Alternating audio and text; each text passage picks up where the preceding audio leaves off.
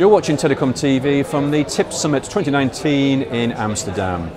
And joining me now is Hans-Juergen Schmidtke, who is co-chair of the OOPT project group at TIP. Hans-Juergen, good to see you again on Telecom TV. When last we spoke, it was at last year's TIP Summit.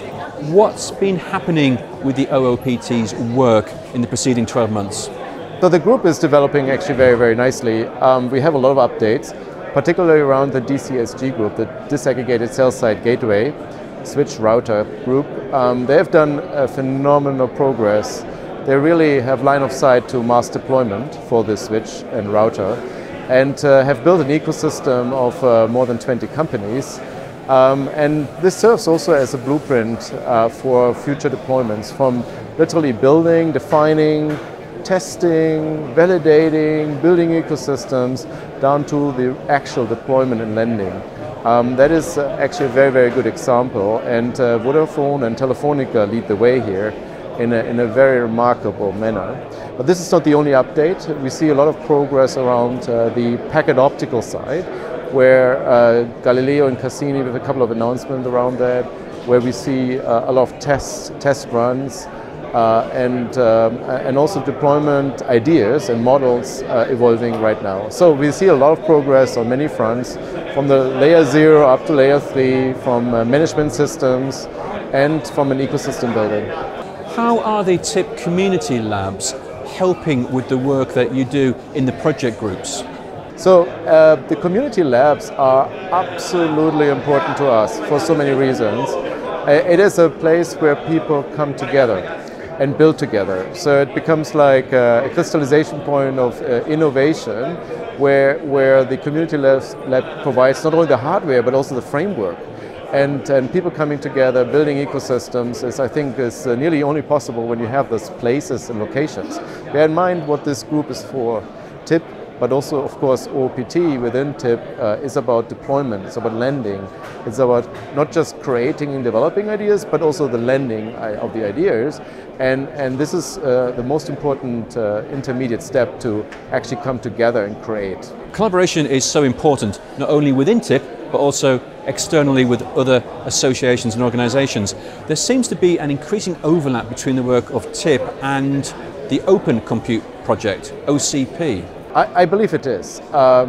It is significant because many of the hardware models, but also some of the software models, are applicable across the data centers and the telco world. So these collaborations enrich each other.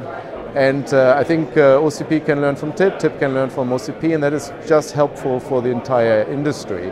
But not only in that's not only true for OCP, but actually for all standard bodies and open bodies. Sharing and working together enriches themselves.